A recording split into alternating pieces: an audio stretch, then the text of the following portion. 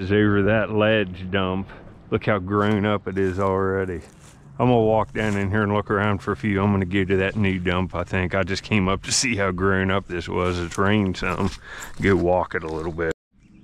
Yeah, I love doing this too. I've been doing arrowhead hunting and I haven't been on these places. It seems like a month, but it's only been like 9-10 days. It seems like months.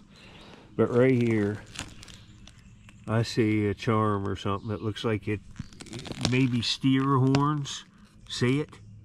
Washed off from the rain. I'm gonna look all around good here where I've dug. See, this ain't grown up because I've dug. Let's see what this is. Oh, it's a cow head. This is awesome. This is awesome. Wow. See, there's that steer head. Now look, I found that chuck wagon, and see the hole? These or whatever that is too. Out of cereal or some TV show, who knows? But that's cool. And just taking this plastic piece back to my bag and look down, and there's a nice milk glass container. It's perfect too, see? I'm gonna take that too. Yeah, there's a bunch of stuff washed off. It's rained hard. Look here, here's something else. What's that? That's a sure as a heck an odd bottle. Look at it. That's cool. That's nice with the cap. Just designs on it, but man, that's nice, huh?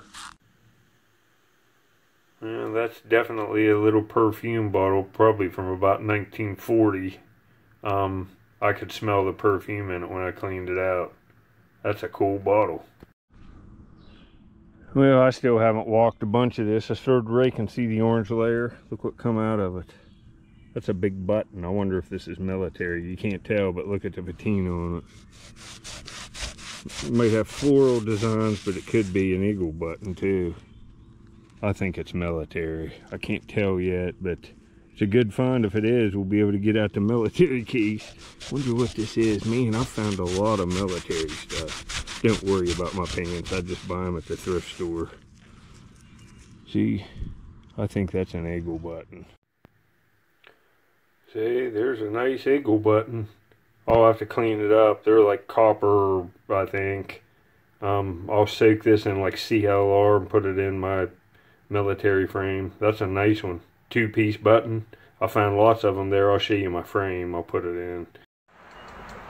Well, it didn't look like I'll be able to fit that button in this frame. Look at all the other ones I've dug and all the variety of the spoons, and there's lots of cool stuff here. You can find this stuff on the dumps. Lots of military stuff on them places.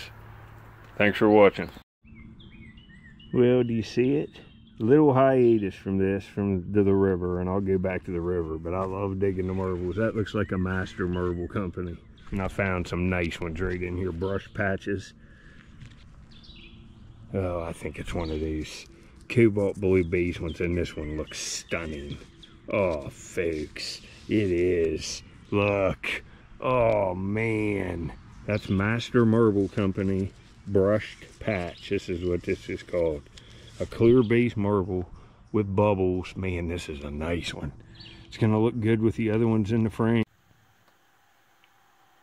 Look at all the bubbles down in that.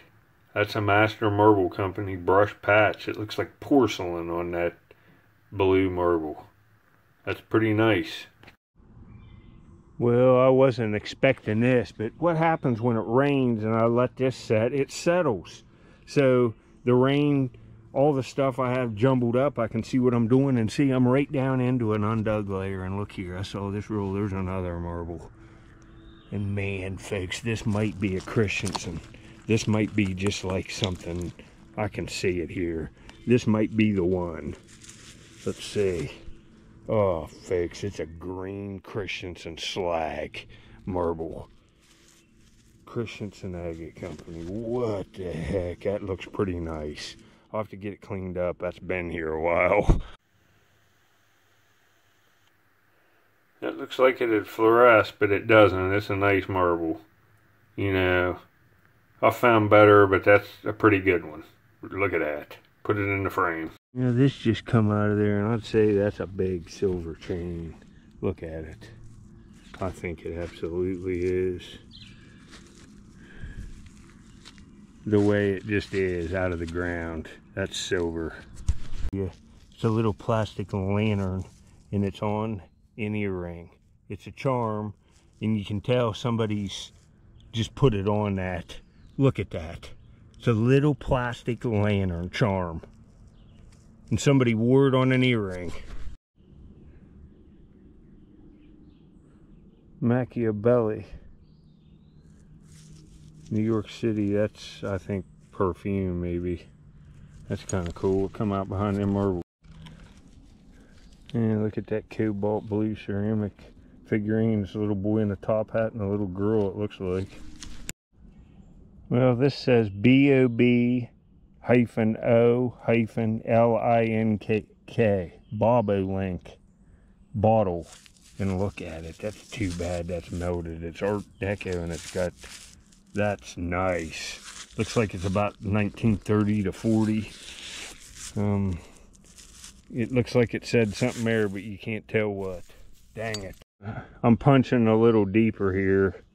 And see right there's a December 25th, 1923. And this is probably Sistersville, West Virginia. And that would have been a good one, yep. Sistersville, West Virginia, you can see it's a little different. The WV's underlined on these. See that? 1923 Christmas cake from Sistersville. Too bad that's broke. I've only found maybe a half dozen of them ever. Yeah, just right after that Christmas cake, I got back in the hole and there was a penny in it. We'll see what it is. Well, that's 1940 something. So that's right in the wheelhouse for them good swirl marbles. Look how corroded that one is. I hit it there with a wire brush. It's 40 something, so it'd be a wheat cent. Look at the corrosion. And I think it says 1028. There's a candy container that's a train that would have been a daymaker, but it's busted in half. Too bad. Be it. I'm surface hunting this. Unless I see a smoker marble, I doubt it. I'm about done. I've been on the river. I found broken arrowheads this morning, but I found a nice knife yesterday. I'll get some more of them clips on, but I got a place to dig marbles up there for sure. And I can come right back. It's going to start raining. See, it looks awful. It's going to start raining, so I'll be able to come up here and get right in that hole and make a video. I only been here about an hour. Found all that stuff in this video, so not bad. Look here. It's Dog Bubby. You know what that means. I'm back from the dump. Squirrel Master's hanging on back here. Look at him. He rides up on my shoulder. Tell him you're back here. What are you doing back here?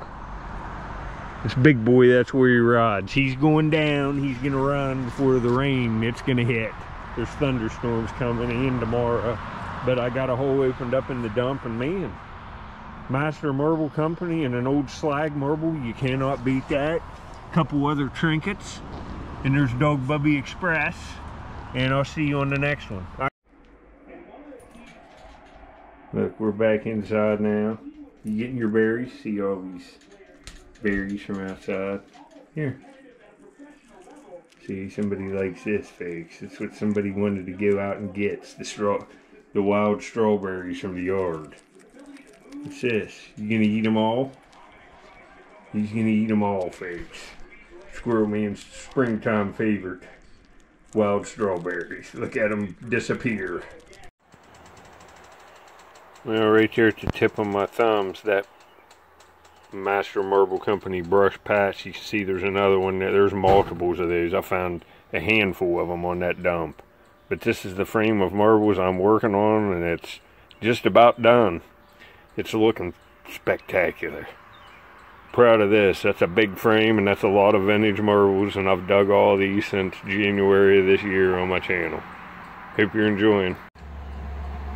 Well, I also dig ancient Native American artifacts. Some of these smokers in this frame here, I've dug here recently in my videos on my channel. Go over to my homepage. I have on right around 2,000 videos now.